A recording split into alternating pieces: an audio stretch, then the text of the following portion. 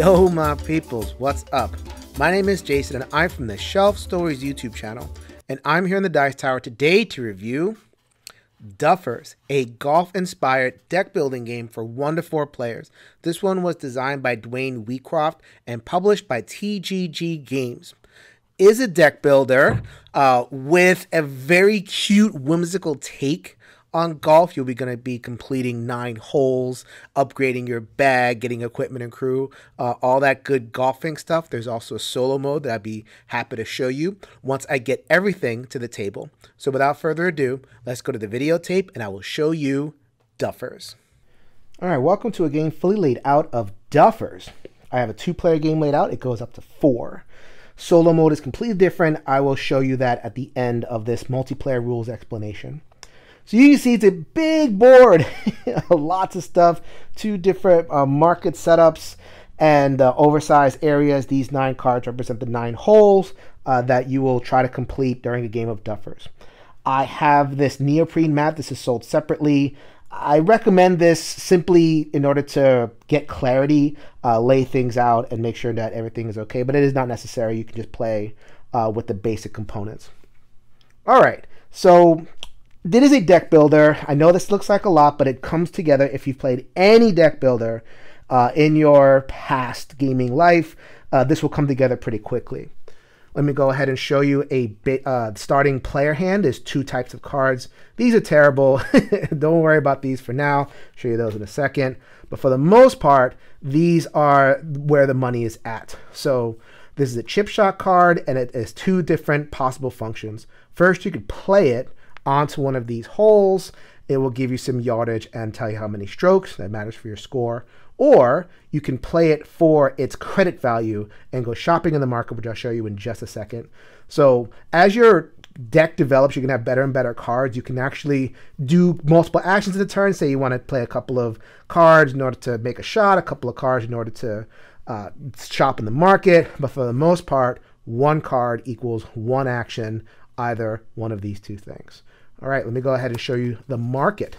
All right, so I have zoomed in on the market, which is one of the possible actions on a turn. I'm going to show you the market first, really because while it's not the core action of the game, you absolutely need to go after the market pretty hard early in order to have a prayer of completing any of the holes and scoring points.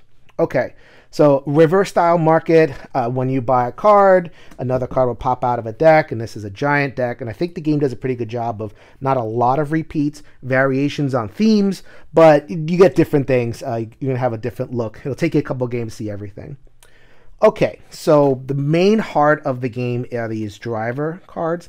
That's how you generate the yardage that you need in order to accomplish holes. So there's lots and lots of these in the deck. So then lots of yardage over here. 275 yards is huge, but oh my God, look at that credit. That's not such a good thing. An example of lower yardage and lower cost. You're going to see a lot of those clubs. When you play the game, you will have to play multiples of these in order to accomplish what you want. When you do go for a hole, you are going to need one of these putters. So putters in golf, you got to get it in the hole, and every putting card is going to depict a flag. So this is kind of your finisher over here. So you absolutely need one of these putters in order to get that in. And really, they generally don't give you a lot of yards, but they reduce the number of strokes. If you know golf, the less strokes, the better.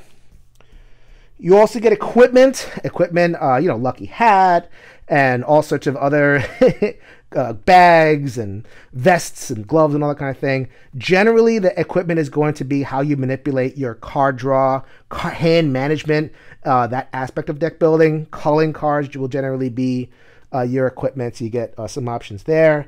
And finally, you get the equipment, or the crew. These tend to stick around, so they will give you an ongoing buff. Sometimes they kind of like hop from player to player. Sometimes the more expensive ones like this one will just give you a constant buff. At 10 yards to each club card is absolutely excellent. Good luck affording her. All right, so we are ready to fulfill a hole. I'll show you what this bonus card does in just a second. The relevant number here, the most important number, is the yardage. You have to play cards equal to the yardage. This number will indicate how well you did. Doesn't really matter, just gives you a sense of what you want to do. So if you're playing just general chip shot cards, I'm adding 30 yards, which is whatever, but see how many of these I have to play in order to hit 360. That is not going to do it. That is way more than 4. So we're not going to play that. Lucky for me, I've already gone to the market and I've purchased better cards. All right, so here are my better cards with my better yardage. If I had played the chip shot or a similar card, I would just play it and start racking up yardage. There are specialty cards though, so let me go ahead and show you the pitching wedge. Pitching wedge is cheap, but because you're using cheap clubs, it introduces a little bit of a hitch into your game that you have to spend a little bit of extra time to resolve. The game reflects that by using this Duff card. So this would not count in the game, but in the current hole, but it will go into your deck and you'd have to play it if you wanted to shoot for another hole unless you cull it. And there's usually some sort of penalty involved. But you'd still get the whatever that is. All right, so now, oh, not that one. Now I'm going to really knock out some yardage. I got 275 over here, and it shows a horseshoe. A horseshoe indicates pulling from the luck deck. So I play it, and I pull from the luck deck. Sometimes you get something good. Woohoo! Lucky break. Getting the top card of the Pro Shop deck just for free. Woohoo! That is amazing. Or you can have bad luck. Caca! Magpie mischief. What kind of golf course is this? Minus 75 yards. No! That's not a very good thing. So you can see the game tends a little bit towards the whimsical rather than the serious. Last thing I'm going to play, and this always has to be a part of anything that I play, is the putter. Always close with a putter. They're generally very, very low yardage, if any. This is the basic putter that you can get. There's a whole bunch of copies of them on the bottom of the play area. And they would add a ton of strokes. So you want to try to upgrade these as much as possible, but you might want to just get holes done quickly so that 3-putt is there for you. So then I'll play these cards, and that would add them up. So then that would be 370, according to my math, in 5 strokes. So a little bit 1 over par, which that doesn't really matter. What really matters is the number, 5 points. A couple things happen at that point. First of all, I would take my player card, and I would put that there, indicating that I've gone there and I can't go there again. And if you are first, and this is a 2-player game, so there is a bonus card, there's always one less the number of players, I would just get a card. Woohoo! Wow! Train Gopher, Caddyshack, boom! Free card that goes into your hand. So, no, goes into your discard and it will come up in your hand later. All right, so that is how you score. You're going to move through the 9 different holes, and then once somebody completes 9 holes, there will be one last round, and we add up the score. All right, so very quickly, let me show you some aspects of the player area. So this is your deck. That's pretty standard stuff. If I draw my 5 cards, I have my beginning deck, and I play them. Let's say I have to play this whiff. Get out of here. Duff card, don't like you. And I've played, let's say I bought something at the market for 60. Those get discarded. I can use, there is a section here called the caddy card where I can reserve a card in order to be able to use it next turn. Basically kind of a 6 card in your hand. Your caddy is always useful. All right, so then you also indicate your 9 holes over here. So as you reveal, you're going to be putting the token on the hole as I demonstrated. You're going to be revealing different powers. So like I reveal A says a player may trash up to 1 chip shot for twice its credit value on the turn. So basically, and this is available to everybody. The first person that reveals an A, that every player at the table can do that action of trashing a chip card. Kind of the game's way of pushing everybody forward. Everybody needs to call. The game just says, all right, we'll put in mechanisms to everybody can call. Don't have to specifically focus on it if you don't want to. You're going to play more. You're going to get a B power. The B power says that you can play a recently purchased card onto your caddy, so they're available more immediately. And then C, you can place up to 2 cards. So extra powers that you get, that again, they unlock universally. So one player does it, anybody can get it. and so that you can get better cards earlier and keep the game moving forward. All right, this is the solo mode, which is completely different. Forget everything that I've taught you about the game. It takes the components of the game and refashions it into something completely different, which is a variant of Klondike Solitaire. I have taken all of the whole cards, made them into a deck, and dealt out 3. I have taken all of the club cards in the market, including some starters, and I've made my own player deck, so there's nothing but club cards in here. I have taken the equipment and set that aside. I have taken the luck cards and the duff cards, set them aside as well, and that's all I need to play. So in true Klondike Solitaire fashion, I'm going to begin by drawing 3 cards. And I play them one at a time. So then if I have a card like this, it would have 170 yards. It would go here. I'd be playing the cards on any particular hole. The kick is, just like Klondike, you have to play them in descending order. So the next card is this 8-iron. It would be 110, which is less than 170. I would be fine with that. However, I could not play this 220-yard card over here. I would have to choose to play it somewhere else. Same rules in terms of the duff cards and the luck cards. As you play them, you would pull something, but then it would apply. It wouldn't go into your deck. It would apply to the hole. So this would apply right away. I would gain a top card of the stack, which I'd be able to play immediately. Or if it happened to be one of them lightning bolts, I would get a duff, and then the duff would just play right on there and affect what was going on. On a later turn, I would play 1, 2, 3 cards. Do it again, see what I want it to do. So in this case, I got a chip shot. That would be not a great card to put anywhere because it's the lowest value card. So I just pass and keep going. And do it again and again and again until this deck ran out. These cards will be removed, so the deck is going to get smaller and smaller as I score. And I would note the score on my score pad. Once I go through this deck let's say I had flipped them all, I had turned them all over into the discard, you would just turn them over, go through the deck again, go through it a third time, add up your score. Any hole that you'd not complete is worth double par, so you would score 6. It's a terrible score on there, but otherwise you were just going to add up your points and see how you did. All right, so that was Duffers at the table. Normally how I like to review games is I would like to break down the game in both its thematic qualities as well as its strategic qualities, the headspace that I'm concerned about, the imaginative and evocative experience that the game brings out of you thematically, as well as the decision space, the turn-by-turn puzzle, or whatever it is that you're trying to solve. So let's talk theme first. This one is clearly designed by somebody who loves golf. There are so many golf isms in here. You got the clubs and the irons and the woods, and you have different the pars and the holes and the character of the holes, how each one kind of has little wrinkles to it. There's so many little nods to someone who just loves golf and just kind of sat there. I almost kind of picture the designer saying, I really want a golf game to exist.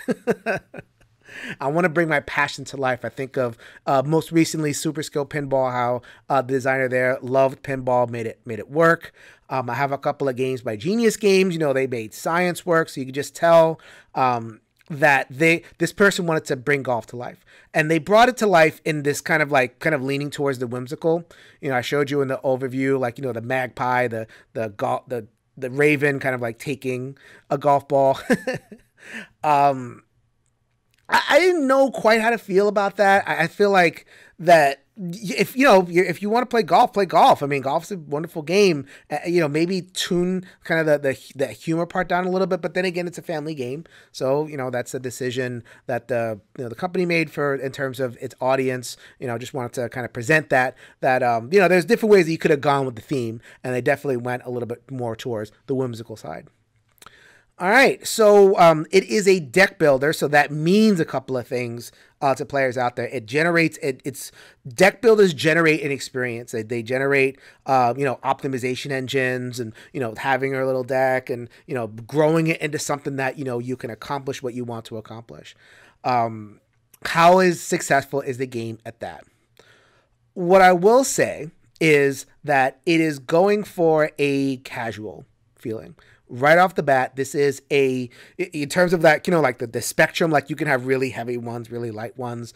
It's going towards the light and the casual and the family friendly. So the river is definitely a more tactical approach to deck building than the fixed deck, like an Aeon's End or a Dominion. That's where you get a little bit more strategy, a little bit more long-term planning involved. The river, you get what you get.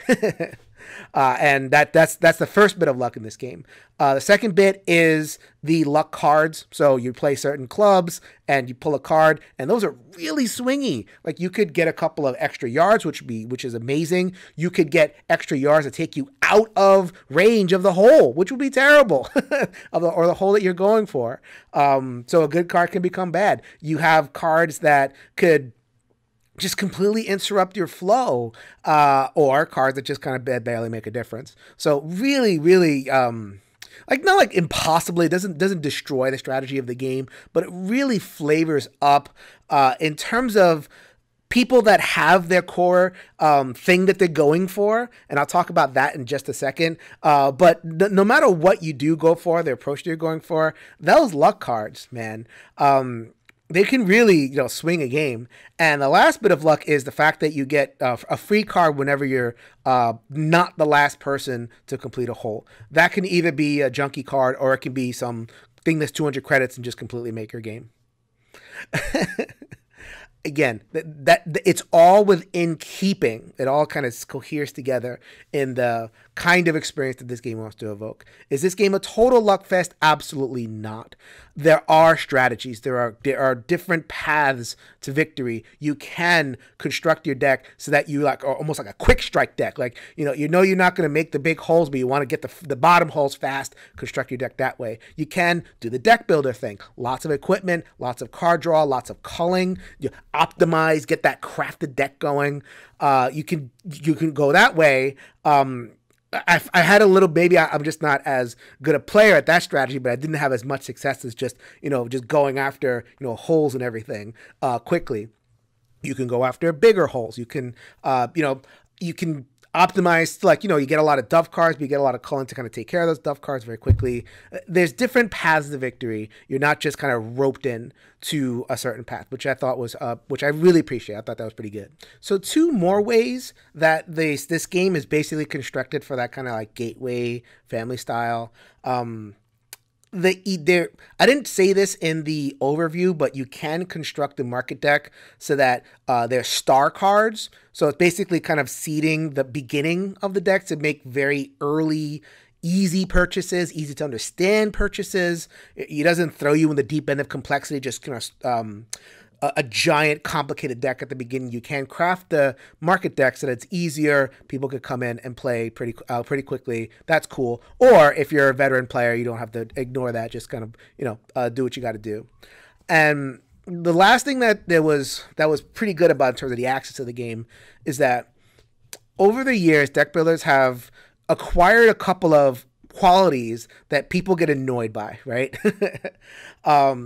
So you're talking stuff like culling, right? It's a great idea to start with a weenie deck and build into something good, but you got to figure out what to do with those weenie cards. And a lot of times they just kind of get in the way, and you end up making purchases that aren't that exciting. Like they're only there to take out trash. They're not there to really make your deck better, make the experience more fun.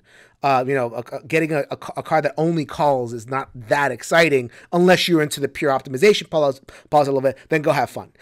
That is not me as a gamer. I want to make purchases that move me forward. Don't take out the trash. What the game does is it has a lot of ways to deal with culling. It has free culling. If one person gets a hole, everybody gets a free call. The equipment always gives you like call and draw.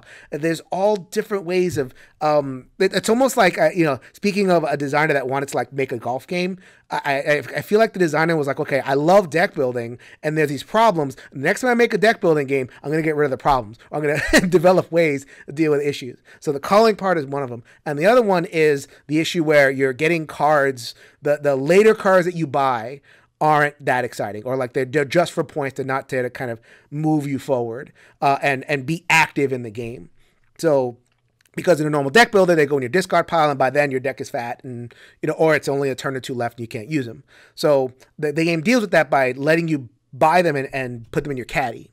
So then when you, at the later game, when you buy the card, it's in your caddy, it's like, wow, I just bought a giant card and I can use it immediately, or I can sneak in a putt, right? I'm really desperate for a putt, and it's like, I can't get it, it's in the deck. Oh, I can go buy it. So a good strategist would have, kind of planned for that, but you don't have to in this game. It's right there for you. So another way in which A, it deals with the issues of deck building, and B, is not as strategic as all that. It is very, very tactical. So that's the breakdown of the multiplayer game. Solo breaks my heart. I'm a soloist. I think a lot of people know. I really look forward to any game with a solo mode. This is not a solo mode of deck builder, of Duffers, or any game. It is a completely different game. Just because it uses the same components, and it does give you the opportunity to get to know the cards, and the cards all work the same, but they work the same in a very, very different context, that Klondike context. Disappointing in two ways. First of all, I think Klondike not a great game in the sense that there's not a lot of agency, but it is a great game in the sense that it is meditative, it's easy, it flows, you can get into a good forget everything flow, letting 5 minutes go away, predictable, and that's part of the strength, and that's part of the stick-to-itiveness and the lasting quality of a game like Klondike Solitaire. This game, it doesn't flow. At least the solo mode, it doesn't really flow. Like you can get lucky cards that just kind of knock you off, and you have still processing to do when you're calculating. If you're going for like a 600 par hole, and you have like this, and this. It's like, I don't want that. I want, if I'm gonna play a solitaire experience, I just want to be able to play. That's it. Pull and play. I don't want to pause. Are people do people enjoy that experience? Absolutely. Maybe that's why I was happy to present it. But for me, I didn't appreciate the experience at all. And the second disappointment that I had with the solo mode was, I don't know, it feels a little bit deceptive to call it a 1 to 4 player game. This is a 2 to 4 player game, and it has a variant that I think might have been better served to be like an extra posted on BGG, posted on the website. It's like, oh, here you have this game. Here's another thing that somebody has done, and here's another way to play it. To advertise this as a 1 to 4 player game gives me, the consumer, the impression that I'm getting a 1-player deck builder, a solo deck builder, which I like. I like solo deck builders, and I like this game. A lot of the games that I played of this was just multi-hand solitaire, playing one side, playing the other, and I'm like, this is cool. I like so much of what's going on here. The going for holes, and the crafting of the deck and mixing up the different strategies. I would love to have had that as a solo, but I get a Klondike Solitaire variant instead. I don't want to go on too long about this because at the end of the day, it won't figure that much into my final rating, but I really did want to point that out as a disappointment. I think that not every game needs a solo mode. If it can't support it, then don't put it in.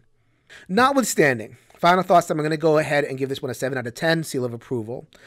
It is for somebody, and it is for me in the sense that I like the version of fun that this presents. It presents a tactical game, a cute game, a sporting type of guy.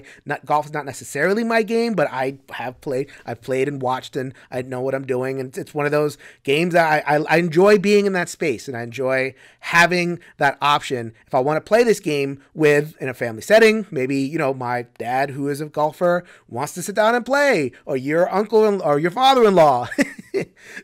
I need to bridge the gap with my father-in-law. He likes golf, and I've definitely seen that scenario happen. So there's a lot of uses for this game for a low, very tactical, golf-infused experience. There's definitely a place for that.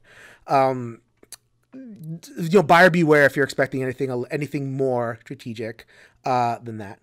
And solo, you're not going to want to buy this game for solo. At least I don't think, unless you appreciate that Klondike Solitaire experience.